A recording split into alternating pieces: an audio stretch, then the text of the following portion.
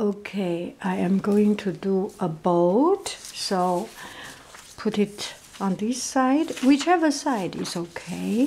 First, you make a hot dog, fold, pull it down, it becomes a corn dog. Okay, corn dog.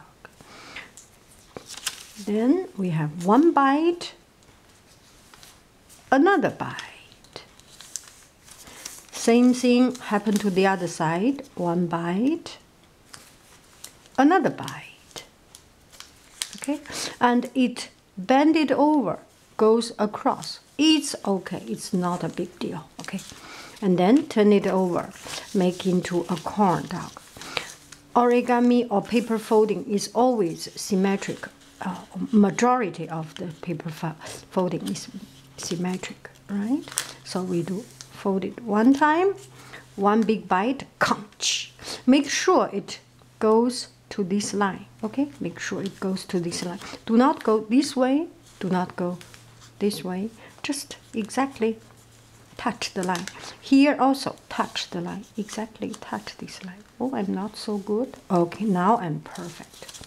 Well, there's no perfect in art, right? Okay, touch this line. Good, I'm happy. And then another fold. Oh, do not come out. Oftentimes this come out. Don't let it come out. Push it back. Push it back in. Okay, another fold. And here it goes crossover. It is okay.